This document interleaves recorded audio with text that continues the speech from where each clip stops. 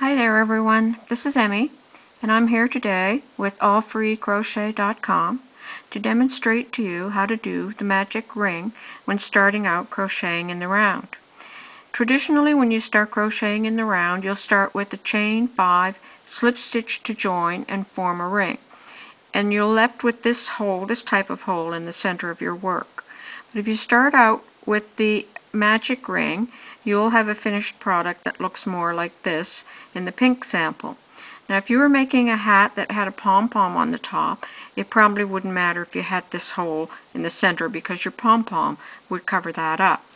But if you were going to make a beanie or a cloche hat, and the top of the hat is going to be seen at all times, then you would be better to have this nice finish here that would have your closed-in top of your hat. So I'm going to start demonstrating and show you how to do the magic ring to start in crochet. Now normally and traditionally in crochet when you start you have a slip knot. To make a slip knot you wind the yarn around your fingers, you put your hook through the loop and you pull it through, and then you just tighten up this stitch so that you have a slip knot. And in using the magic ring as your beginning, you will start in the same manner. So you wind the yarn around your fingers, you pick up the yarn and bring it through that opening, but here's where it changes. Instead of tightening up this loop and forming a slip knot, you're going to leave this loop open. And you're going to do one chain stitch. Now that's the beginning of your magic ring, and this stitch is not going to count as one of the stitches in your pattern. So if your pattern calls for making 10 single crochets in the first round, you will still make 10 single crochets in this open loop. So we're going to start doing that. We're going to have our 10 single crochets. 1, 2, 3, 4,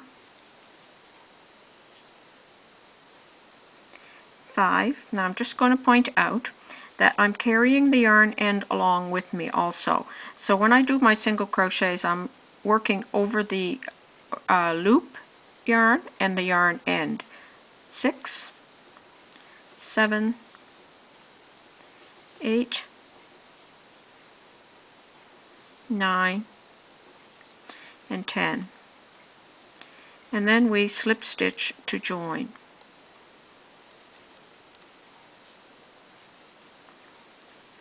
So there's your first row completed with your 10 single crochets. I'm just going to release the hook for a moment. And flip it around to the back. Now here's the yarn that we've been using to make our stitches, and here's the yarn end from the beginning of the magic ring.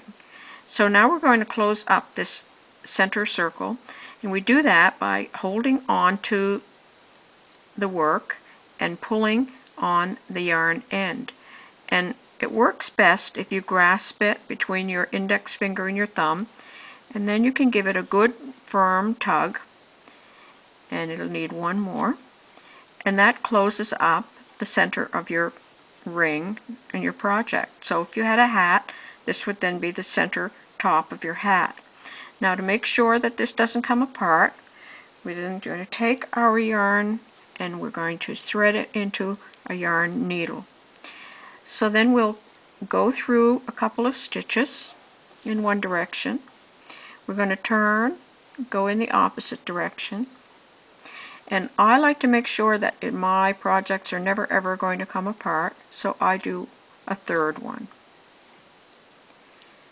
So now you can clip off this yarn end with your scissors, and you can just continue on finishing your project. Now you could wait until you're totally done your hat and close up your magic ring then, but I like to do it now and then have it closed up and know how large my hat's going to be when it's finished. So I have it all nice and finished. So now you can just proceed and do your next row, and that's how you make the magic ring to start out a crochet in the round project. And that's been brought to you today by allfreecrochet.com, where you can get lots of crochet patterns for free, tutorials and tips on how to crochet. So please drop by sometime.